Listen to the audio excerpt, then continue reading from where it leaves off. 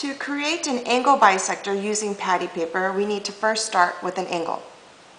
Fold your patty paper so that it forms an X.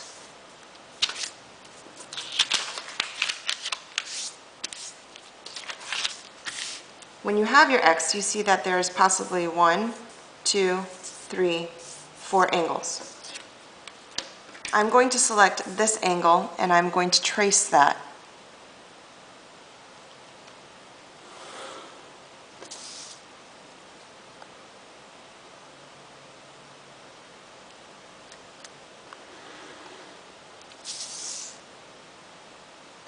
Since there are more than one angles on this piece of patty paper, I am going to name my angle using 3 points. Let's call them P, Q, R.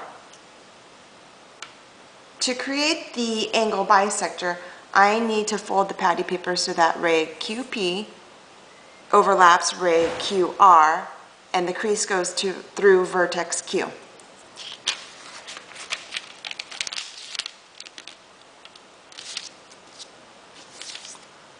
So the rays are overlapping each other here. The vertex is along the crease.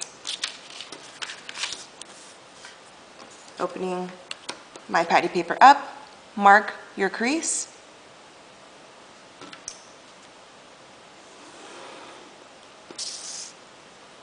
Name that line M. Line M is the angle bisector of angle PQR. Indicate that using arcs and tick marks.